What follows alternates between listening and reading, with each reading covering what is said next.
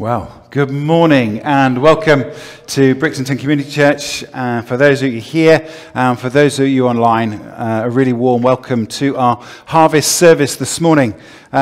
You can partially see the display behind me that Eileen's been building as you've been drawing your gifts in this morning. So thank you for your generosity today.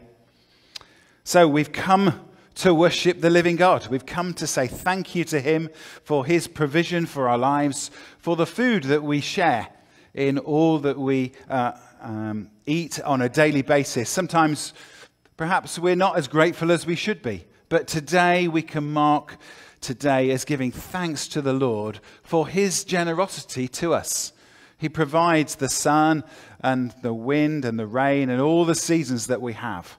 Sometimes they can be out of kilter a little bit, can't they, as we've been hearing in the news. But generally, God provides enough water and enough sunshine for our crops to grow, which is great. So we want to give him thanks this morning to do that. And as part of our service today, we're going to be sharing communion. So if you're at home and you want to be able to do that, can I invite you to get bread and wine or whatever is appropriate so that you might share with us today as we do as the body of Christ. I want to use some words from the Gospel of Mark that Jesus spoke from chapter 4, and it says this.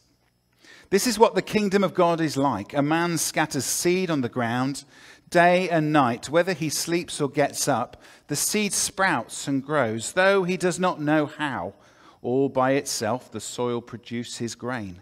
First the stalk, then the head, then the full kernel in the head. As soon as the grape is ripe, he puts the sickle to it, because the harvest has come.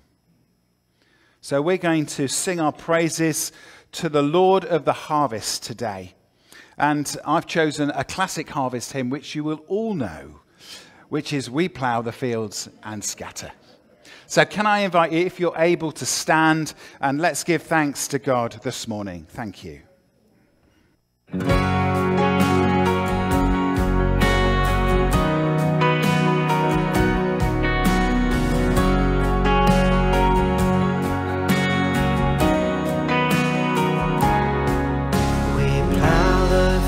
And scatter the good seed on the land, but it is fed and watered by God's almighty hand. He sends the snow in winter, the warmth to swell the grain, the breezes and the sunshine and soft refreshing rain. All good gifts around us are sent from heaven above. Then thank the Lord, oh thank the Lord for all his love.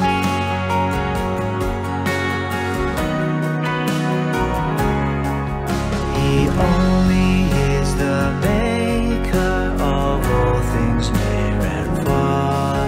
He paints the wayside flower, he lights the evening star. The winds and waves obey him, by him the birds are fed. Much more to us his children, he gives our daily bread. All good gifts around us are sent from heaven above. Then thank the Lord, oh thank the Lord for all his love.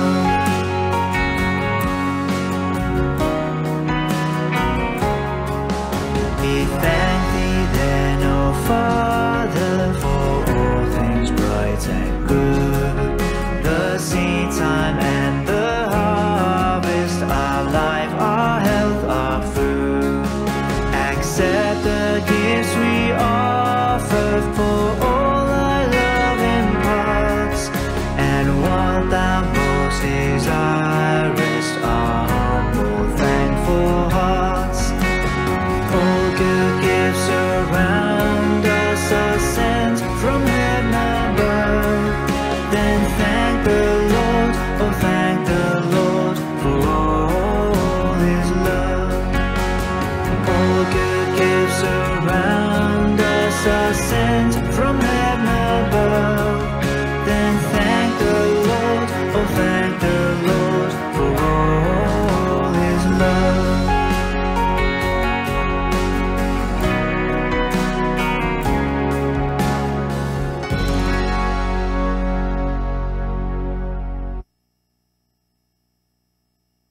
Let us pray. God of faithfulness, your generous love supplies us with the fruits of the earth in their seasons. Give us grace to be thankful for your gifts, to use them wisely, and to share our plenty with others. Through Jesus Christ our Lord. Amen. And Father, we ask that as these gifts are received today, that you would enable us to bless others with them. That, Father, they might know something of your love and of your presence as we distribute them around our community. We ask this for Jesus' name's sake. Amen. Amen. We're going to continue in our worship by singing a couple of songs together. Blessed be your name, and great is your faithfulness.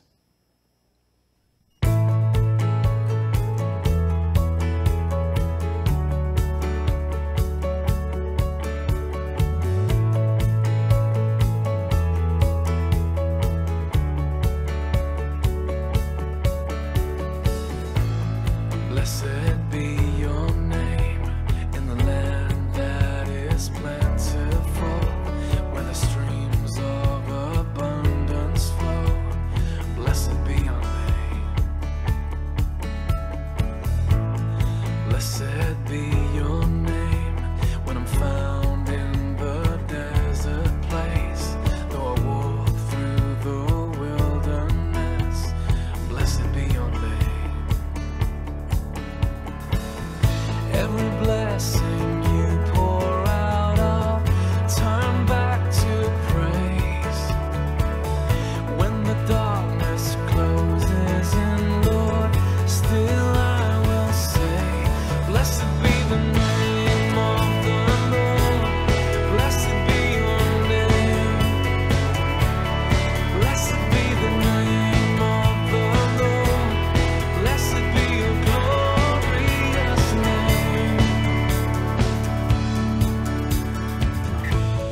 Blessed be your name when the sun's shining down on me, when the world's all as it should be.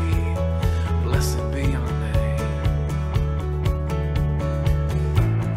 Blessed be your name on the road marked with suffering, though there's pain in the offering.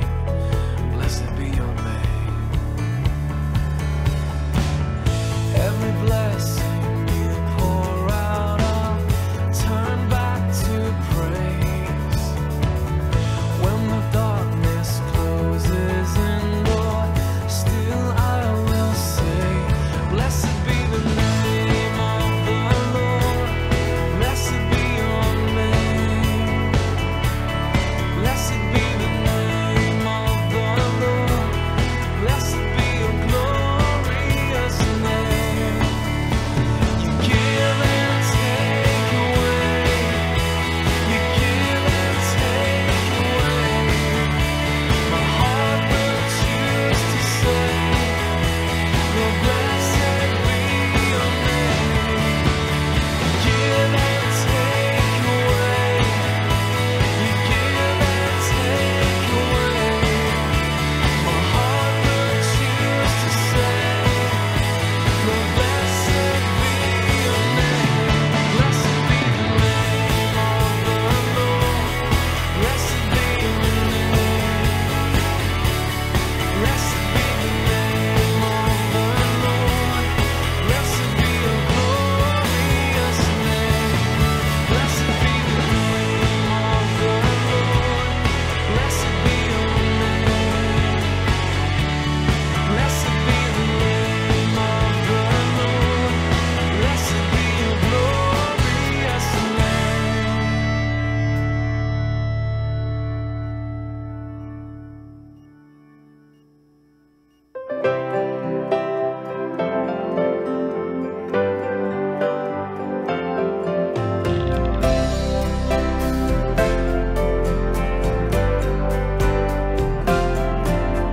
Great is thy faithfulness, O God my Father.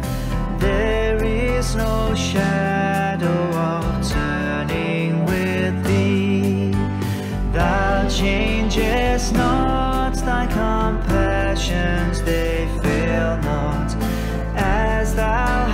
has been, thou forever wilt be.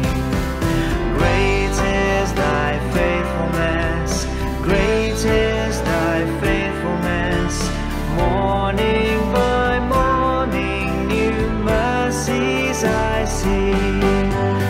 All I have needed, thy hand hath provided.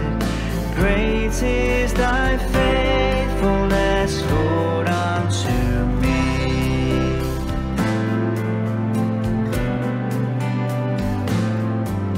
Summer and winter and springtime and harvest, sun, moon, and stars in their courses above, join with all nature in manifold witness to thy great faithfulness, mercy, and love. Great is thy faithfulness, great is thy faithfulness. Morning by morning, new mercies I see. All I have needed, thy hand hath provided. Great is thy faithfulness, Lord, unto me.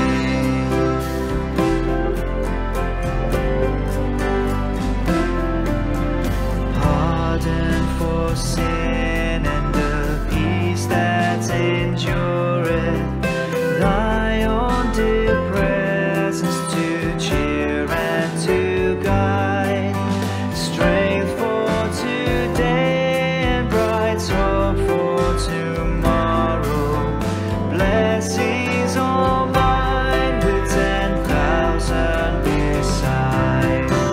Great is thy faithfulness, great is thy faithfulness.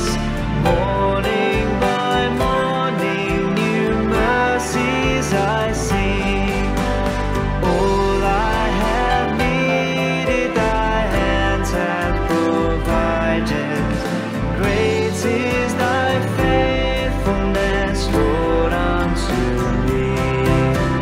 Great is thy faithfulness, great is thy faithfulness. Morning by morning, new mercies I see. All I have needed, thy hand hath provided. Great is thy faithfulness, Lord, unto me.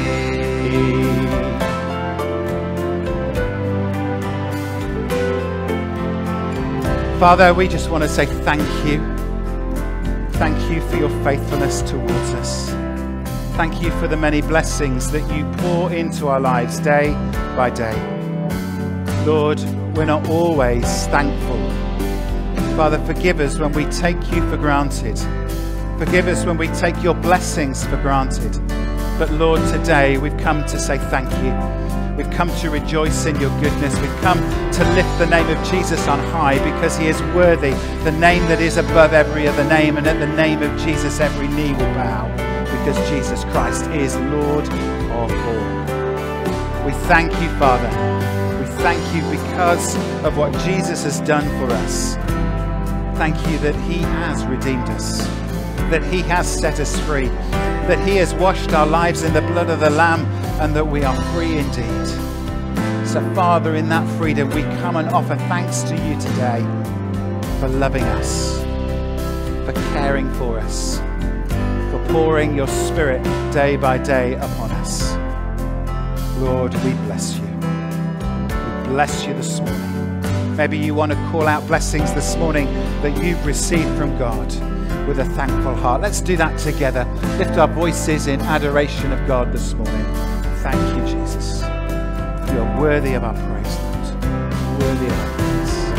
Oh, bless you. Mighty, mighty God. Thank you for moving in us. Thank you for pouring your Spirit afresh. Jesus, we bless you. We praise you. We honor you, Lord. Thank you, Father. Thank you, Lord Jesus.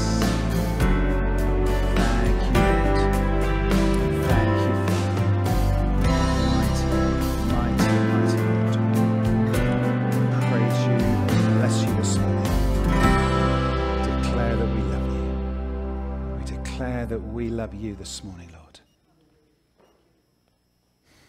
Thank you, Jesus. Thank you. It's good to lift our voices in praise to the Lord, isn't it?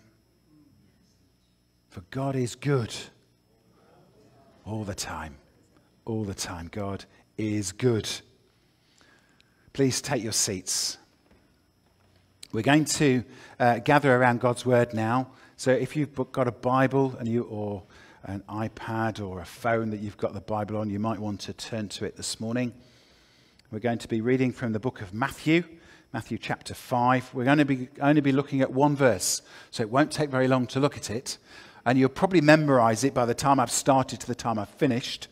Hopefully you will have, because it's quite short. But let's pray as we gather around God's word this morning. Father, we thank you for your living word. We thank you for the truth that it contains. And Father, we pray that you'd help us to see what your word is saying to us today. Reveal it to us, Lord, we ask. And help me. And the reflections that I've had, Lord, be your words this morning. We ask this in Jesus' name. Amen. So last week, we looked at the beatitude, which was, blessed are the poor in spirit, for theirs is the kingdom of heaven. And do you remember we said that we come to God with nothing. We come with open hands, not resting in our own self-reliance or self-worth, but trusting in the Lord Almighty. Today we're going to look at the second beatitude, which is found in Matthew, which is on the screen. Blessed are those who mourn, for they will be comforted. Now, I've been thinking about this morning and the phraseology around that. And I suspect, like you and me, you're feeling, it's centered around the feelings of those that you've lost. That we're mournful and maybe sad and tearful at the losses that we've experienced over the years, and to be sure, we're going to continue to experience. As you know, I had the privilege of taking my mum's committal service, my stepfather's committal service. She'll shoot me for getting that wrong. My mum's still alive, aren't you, Mum? Great. So I took the privilege of taking my stepfather's committal service, and I used those very words. And there are a number of areas when grief or mournfulness is expressed. And I've thought of a few, and you might think of some more. And as I've said, grief of a loss of a loved one, grief of sorrow or repentance, grief at the sense of inadequacy and loss of self-worth, grief at the cost of love, or grief over the loss of time and opportunity, maybe regrets in there. I want to say, before we go any further, that it's really important that we give time to grieve when we experience loss. Because whether that's expected or unexpected, it is a painful process to go through, but it is a really important process. I've met too many people over my years in ministry and before that have got stuck in the place of grief and not being able to move on. It does take time, and everybody is different. And the process of grief can be a really painful one. But actually going through it is really, really important. I've known some people try and run away from it. But you still have to face the facts of coming to terms when you lose a loved one. And sometimes that is not easy, as many of you have experienced amongst us today. It is painful. But please, grieve properly. When there is a loss, whatever the loss might be, whether a loved one, whether a situation or a circumstance, we have to grieve, then do it properly, please. I've been wrestling with this beatitude because how can you be blessed when you're mourning? Do you see the conflict here? How can you be blessed when you're mourning? Tom Wright translates the word blessed using the Beatitudes to wonderful news. So Jesus is saying, wonderful news to those who are mourning, for they will be comforted. The verse of Scripture is often used at funerals, as I illustrated earlier. We know from the accounts of Jesus that he experienced grief for himself. In John 11, at the account of raising of Lazarus, Jesus stood outside the tomb and he wept. In Matthew 23, verses 37 to 39, when Jesus cried out because of the state of Jerusalem. In Matthew 26, 36 to 46, when Jesus was in the Garden of Gethsemane, when he used these words, "My soul is overwhelmed with sorrow to the point of death." And then finally in Matthew 27, 46, when Jesus hung on the cross and cried out, my God, why have you forsaken me?" My point is this: Jesus knows what it feels like to go through, to grieve, and to go through the process of mourning. He's been there, he's experienced it, and when we go through it, he is by our side, enabling us to make those steps through that process of grief. However, I think there is another meaning in our text this morning, especially if you look at the context of the verse around it. The first beatitude, as we know, is to do with our need of God and that we come to him with nothing. He is the one who saves us, redeems us, and sets us free. We can do nothing because it all depends upon his grace, his mercy. I believe that verse 4 is pointing us to our sin, and that we should be mournful about those areas of our lives that contradict God's word.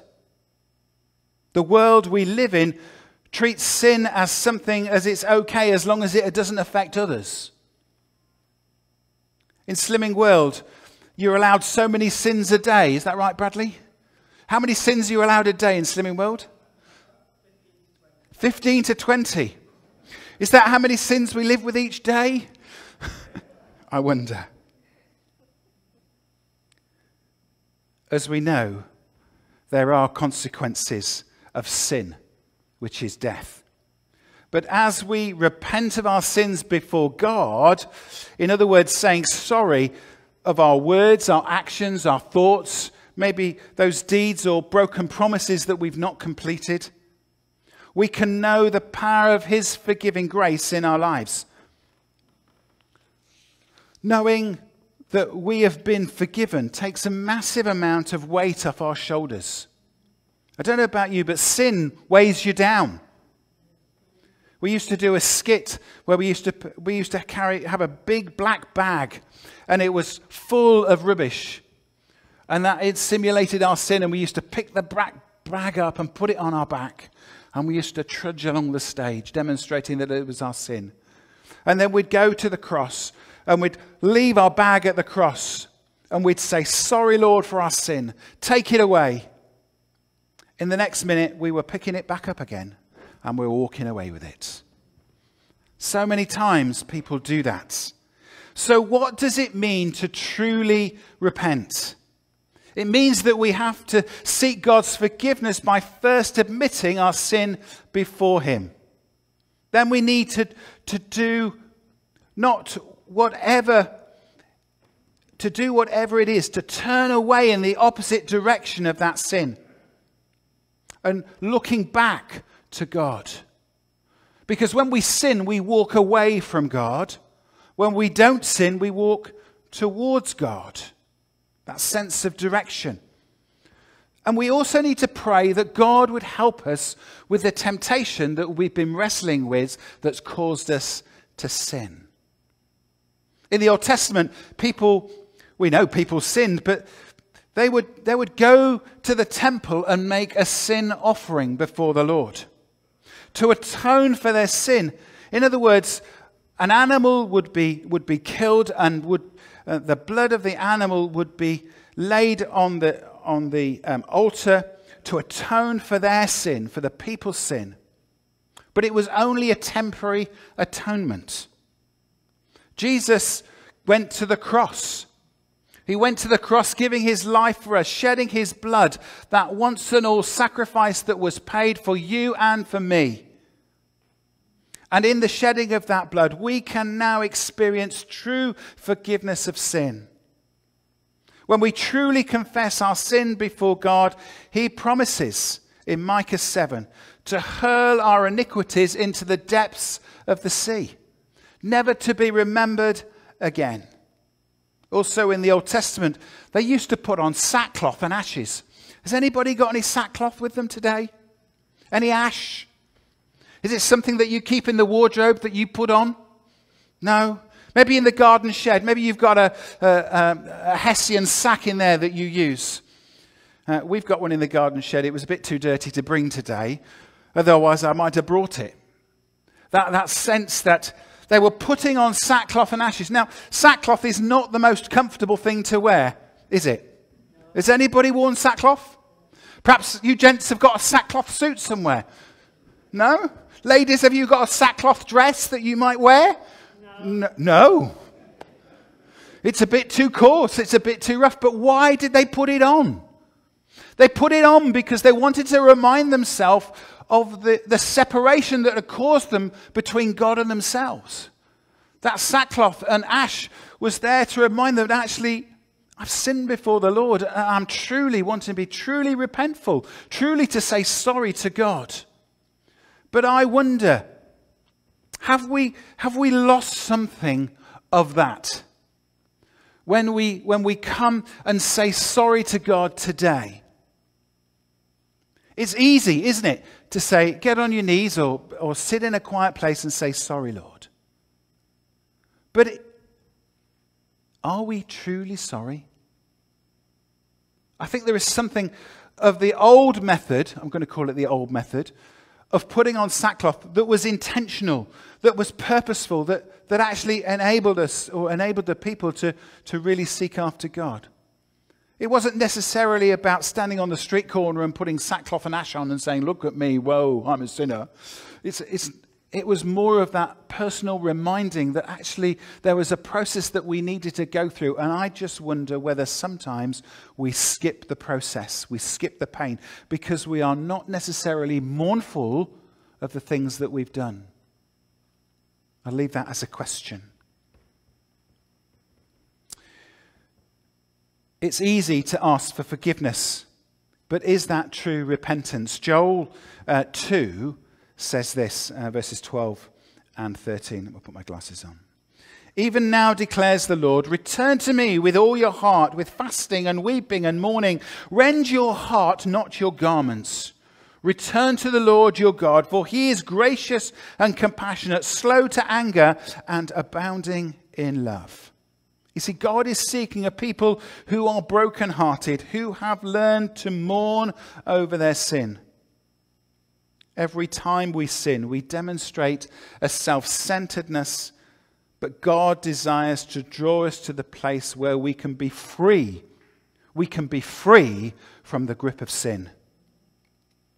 We have to choose whether to turn out of the blackness of our sin and follow God, or stay in the place that we're in. I think that rhymed. I just want to spend a few moments talking about community sin.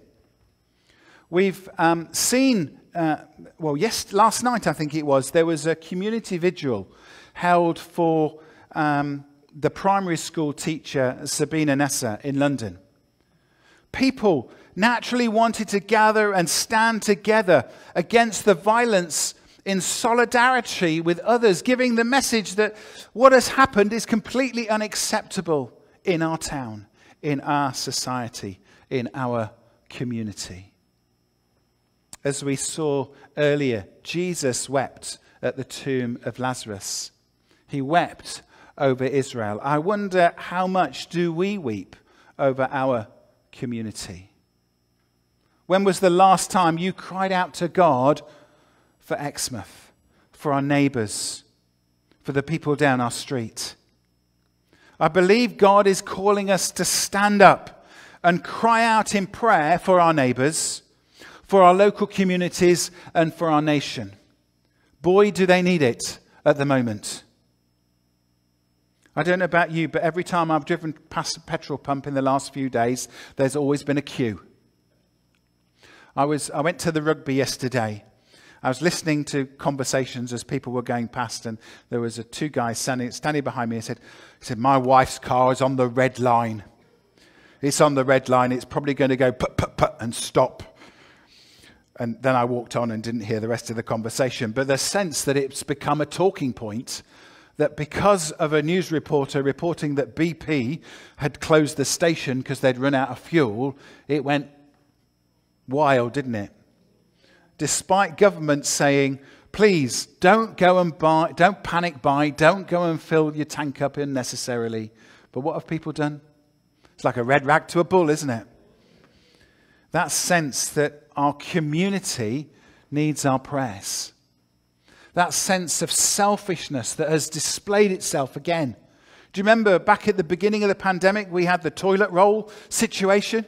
You couldn't get toilet rolls for love nor money. That's where newspapers started to be useful, wasn't it? But that sense that our communities need our prayer. They do. They're stuck in a cycle of selfishness, of oneness, and actually our heart is to see them see Jesus, isn't it? To see Jesus and to see a situation redeemed. Now, I come to the end of what I want to share, really, but at the end of this beatitude, Jesus promises something that is really important. For they will be comforted. It's a promise. For they will be comforted. Hear Jesus' words, that when we mourn over our sin, when we are sorry for the things that we have done, when we're in that place of true repentance, God will stand with us and God will redeem us, because that's his promise to us. It says in Isaiah 61, and I want to close with this. The Spirit of the Lord is on me, because the Lord has anointed me to preach good news to the poor. He has sent me to bind up the brokenhearted, to proclaim freedom for the captives and release from the darkness for the prisoners, to proclaim the year of the Lord's favor and the day of vengeance of our God, to comfort all who mourn and provide for those who grieve in Zion, to bestow on them a crown of beauty instead of ashes, oil of gladness instead of mourning, and a garment of praise instead of despair. That promise that we find in Isaiah, that when we come before the Lord, when we are honest before God, when we are truly mournful, God turns our mourning into rejoicing, turns our sadness into that sense of praise, turns the ashes into oil of gladness. Because when God lifts the sin from our lives, what can we not do? What can we help but not do is praise God, isn't it? To rejoice in him who has what he has done for us, has taken our rubbish. Go back to our black sack illustration. He's taken that black sack and he's thrown it away into the deepest of sea, never to be remembered again. Praise God. That is what Jesus has done for you and for me. He has redeemed us at the cross. But to access that redeeming, we need to come regularly in prayer to him. Let's pray. Heavenly Father, we thank you that we can come to you, the living Savior. We come, Father, because you are the one who has set us free. You have provided a way for us to walk away from our sin, to leave it at the cross, and to know the power of your forgiveness in the name of Jesus. So, Father, Lord, as we come to prepare in sharing communion this morning, we pray, Lord, that you would help us examine our hearts before you today. Help us to come in that right attitude, Lord, that is not glibly or just, Father, in the spur of the moment, but come in all seriousness before you. What Jesus did cost him his life. Father, therefore, we come in an attitude of prayer and of reverence. We come because you are holy and we are not. But Father, as we draw closer to you, you will enable your holiness to surround us. Father, touch our lives afresh today. Help us to draw close to you, for we ask it in Jesus' name. Amen. We're going to sing a well-known hymn. Got a lot of traditional hymns this morning, which is good, isn't it? When I survey the wondrous cross. But as we sing these words, can I ask you to reflect on what I've shared, so that as we come to communion, we might know the power of God's forgiveness at work in our lives today. If you want to stand, please feel free to do so. If you want to sit, then please remain seated. Let's sing together.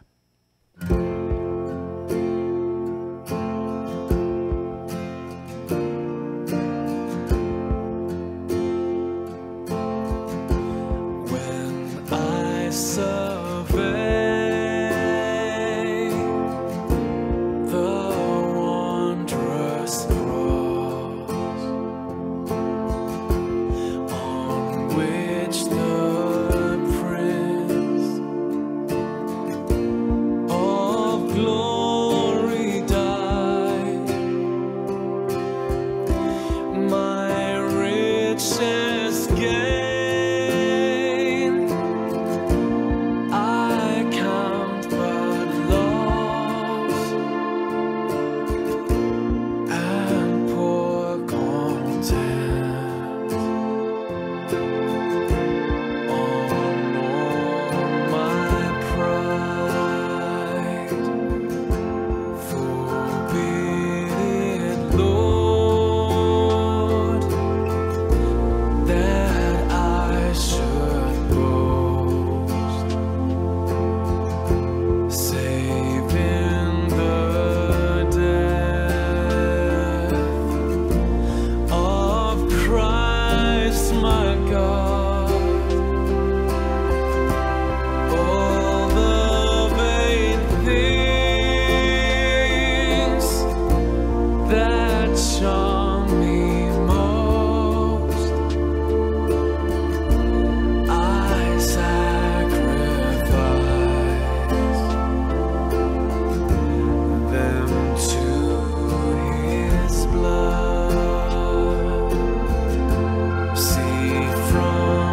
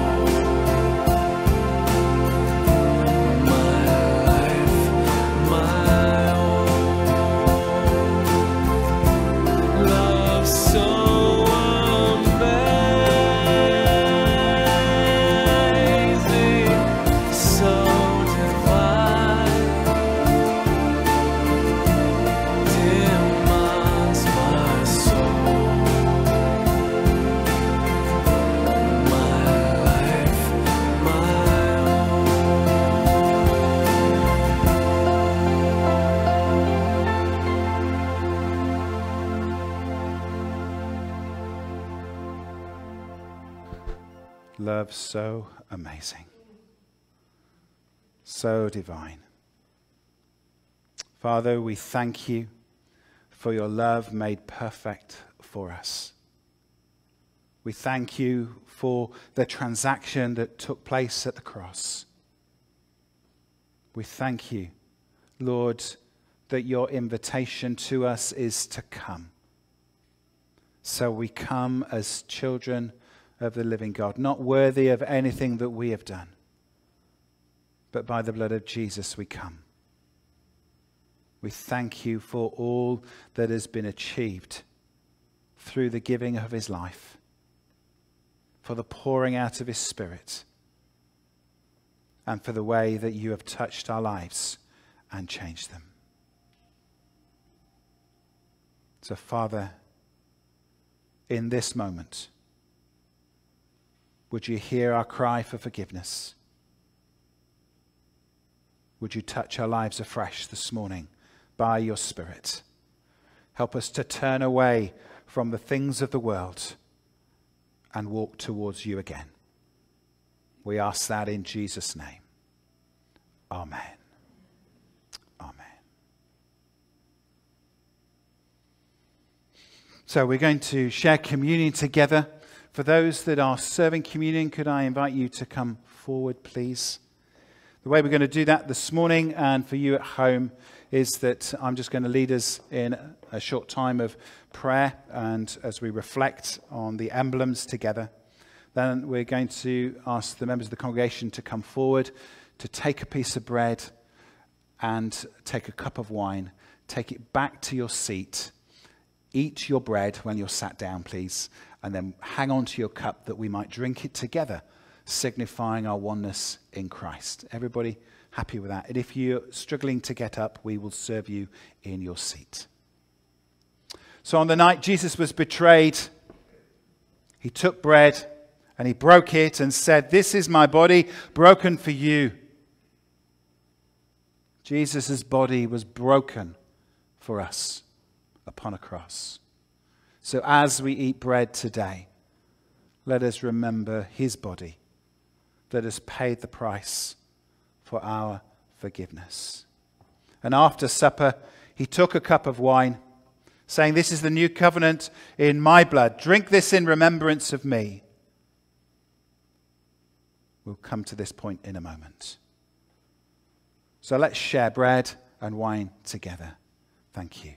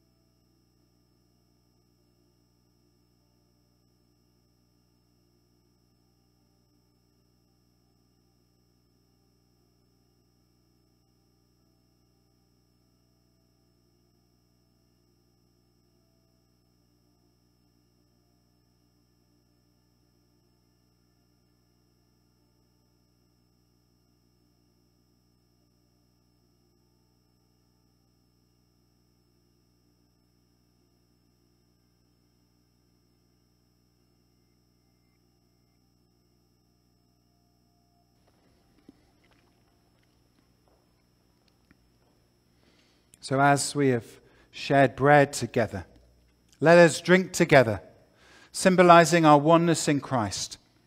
For God loves us and has paid the ultimate price for us. Let us rejoice and be glad in God's love. Amen.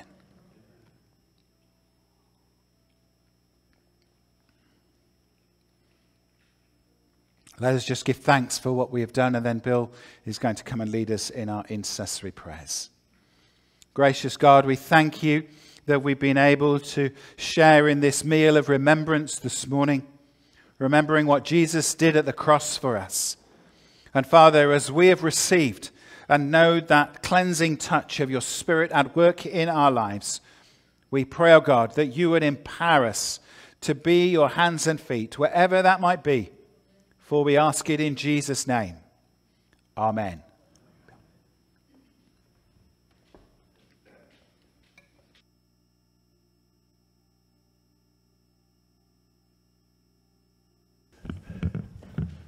Hello.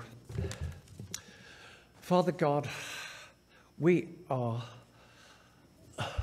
a sinning people, and we just thank you for your sacrifice for us, Lord. We thank you that you are a loving and awesome God. We thank you that by the blood of your Son's death and resurrection on the cross, we are washed clean, each one of us, Lord. We just thank you for that. We just ask you through this to hear our prayers, Lord.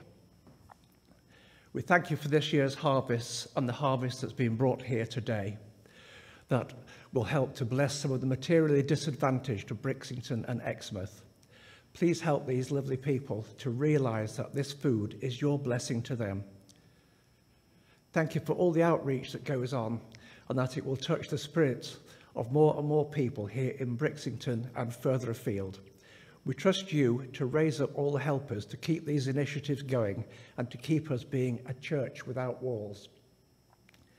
In a moment of quiet, we lift to you, Lord, all those who are sick physically or are struggling mentally at this time, and ask for your healing hand and peace upon each one. Thank you, Lord, for the NHS. Please uphold all the staff as they prepare for the winter flu and COVID jabs. Give them resilience and help, and not to be overwhelmed. We think of our government, who have difficult decisions to make on all fronts. Please guide the decision makers to act with forward thinking, wisdom, discernment and compassion in all that they do. For all those peoples across the globe who live in oppression or are suffering from natural disasters or are refugees from war or terror, please comfort them in their distress and help them, Lord. And lastly, we think of our persecuted brothers and sisters across the world who sacrifice everything for their faith in you, Lord Jesus. Please be with each one in their situations and keep them strong. We thank you, our glorious Lord. Amen.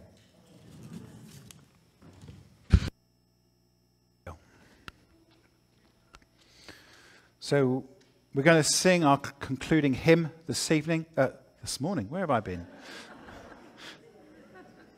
I didn't fall asleep just then. In Christ alone, my hope is found. Let's stand together. Thank you.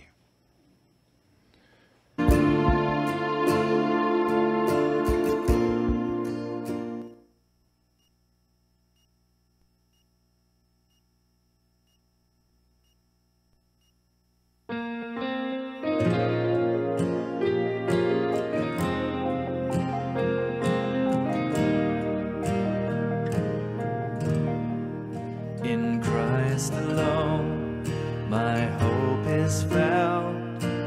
He is my light, my strength, my song.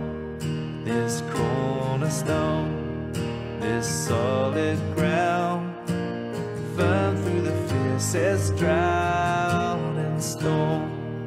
What heights of love, what depths of peace, when fears are still, when striving cease.